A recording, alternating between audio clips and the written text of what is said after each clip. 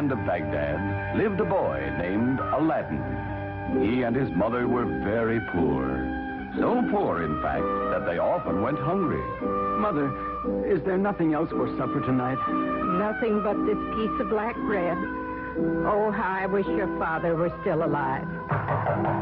Now, who can that be? I'll answer it, Mother.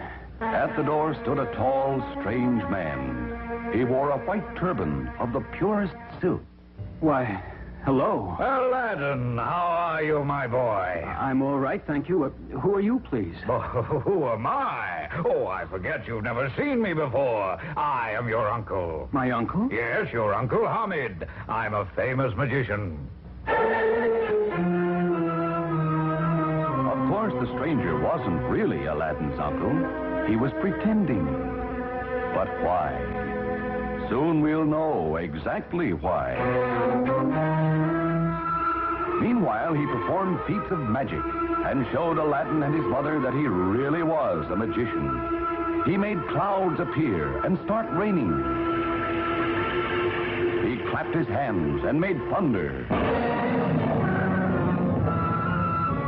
Now, Aladdin, I want you to come with me on a very important journey. Where, Uncle?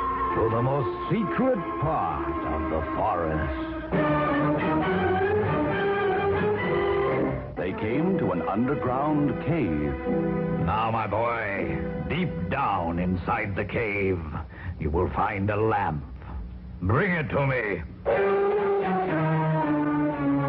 Aladdin slipped down into the cave. Deeper and deeper he went. Finally, he came upon a lamp. An old, dirty lamp that looked absolutely worthless. Could this be what he wants? Suddenly, a strange feeling came over Aladdin. He felt that he must not give up the lamp, but keep it for himself. For a long time, Aladdin remained silent, refusing to give up the lamp. I'll seal him in forever. The magician intoned some mysterious words, and a huge rock fell into the entrance of the cave, sealing it off.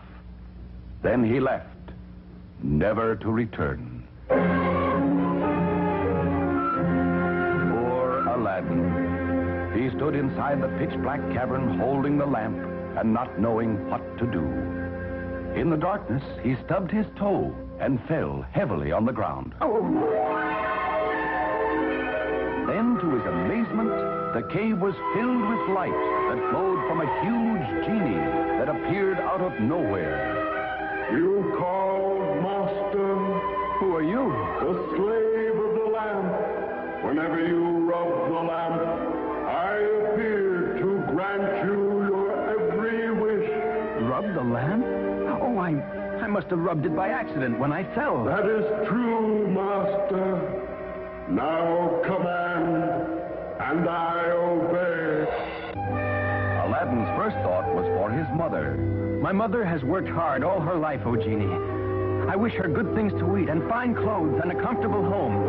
Your wish is granted, my master. Come and see. In an instant, Aladdin was home again. Mother, I'm back. My son, look, a wonderful thing has happened. And indeed, his mother was now dressed in fine clothes and lived in a fine house. Suddenly, there was a sound from the street, the sound of royal music. Aladdin sprang to the window and saw the Sultan passing by in his carriage, and with him was his beautiful young daughter. For years, Aladdin had secretly been in love with her.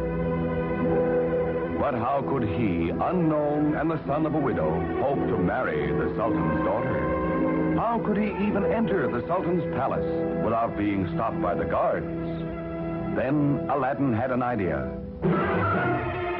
The lamp. Here, let me rub the lamp. What do you wish, my master? Take me to the palace of the Sultan. Your wish is granted, my master. Who are you? My name is Aladdin. I love you and wish to marry you. What How can that be? I am promised to another, Mephisto, son of the Grand Visor. He rubbed the magic lamp.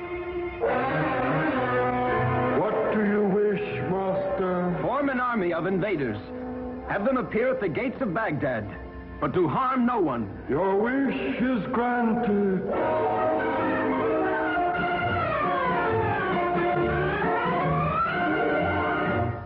The Sultan's daughter saw that Mephisto was a coward, but still she thought she should marry him. Next, Aladdin had the genie change him into a helpless old beggar. Please, Mephisto, I am starving. Help me. Help you? Get out, you lazy old man. And the Sultan's daughter saw that Mephisto was cruel, but still she thought she should marry him. Finally, Aladdin ordered the genie, in disguise, to tell Mephisto that the Sultan and his daughter had quarreled, and that she had been disinherited. Worthless woman. What good is she to me without her father's money? When the Sultan's daughter heard that, her eyes were opened, and she refused to marry him.